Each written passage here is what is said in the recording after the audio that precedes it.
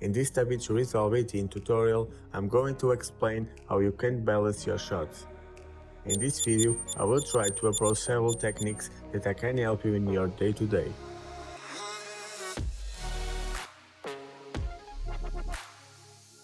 We are going to start by creating a node and name it Exposure. We also activate the scopes so we can analyze the image in more detail. I like to use the waveform with just the luminance. To do that, we press the Y. Now we will expose our image correctly. We can do that in the HDR color wheels tool in the globe exposure, or we can use the offset in the primaries. In my case, I will lower the luminance of my image and decrease the contrast and pivot point and raising the gain.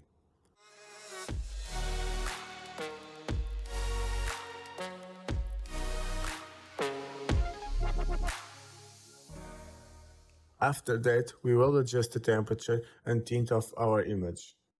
We can get a good result, but I prefer to balance it with the offset. Because the temperature and tint just adjust between cool and warm, a green and magenta. Analyzing the parade, we see that the blue channel is a little more lifted than the others, and this means that the blacks are not pure.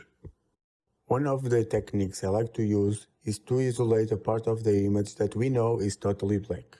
Let's create a mask and analyze the parade. If you look closely, the channels are not totally aligned, so the black is not totally black. We can adjust in the lift or in the bars. Let's set the Luma Mix to 0 to be able to move only the channels, ignoring the luminance. Then adjust the channels and we can delete the window. In my case, the difference is minimal, but in many images this correction needs to be made.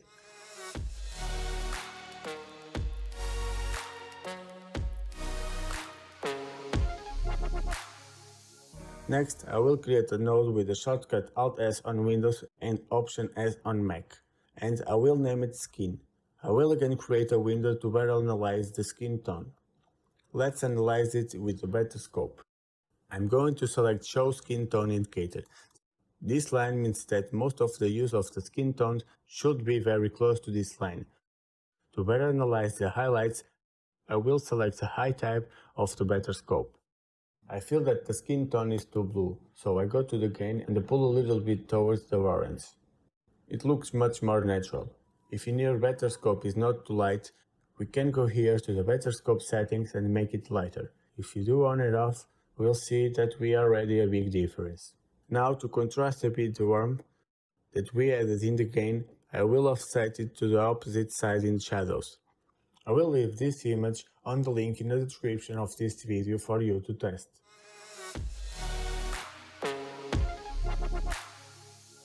Next, I will do another example how we can check if your image is well balanced. I will create a new node and put in monochrome in RGB mixer. And now, in the gallery, I'm going to do a grab still. Now, let's reset this node and let's compare the black and white with your image. As you can see, the blacks are really black. I think in the darker tones, we still have too much saturation, and I want to make the skin tone more natural, but keep the look minimal warm.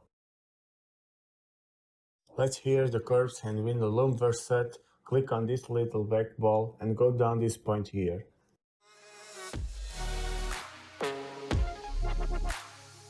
Now I will make more adjustments. One I will be on the color of highlights, also on the skin tone that is a little orange.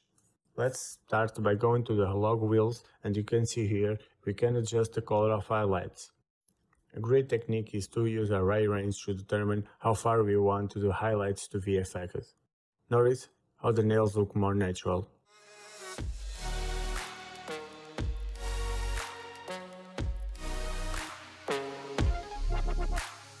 We can also put a vignette by selecting a window circle and adjusting the model's face. In this icon here, we invert the mask to affect only what is around what we select, and we lower the gain and gamma a little bit. When it comes to skin tone, I also like to soften the skin tone a little bit, and for that I'm going to select with the skin tone qualifier. I will be quick because the subject of this video is not qualifier. and I will soon release a new video dedicated only to the qualifier. In mid-tone detail, I will lightly fade down on skin tone detail to make it smoother.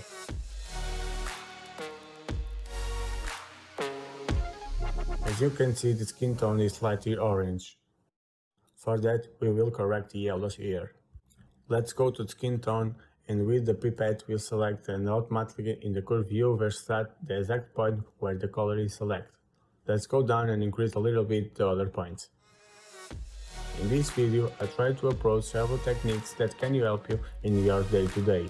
If you like it, leave your like and subscribe. You can also contact me if you have any questions. Hope you like it, and I'll see you in the next video.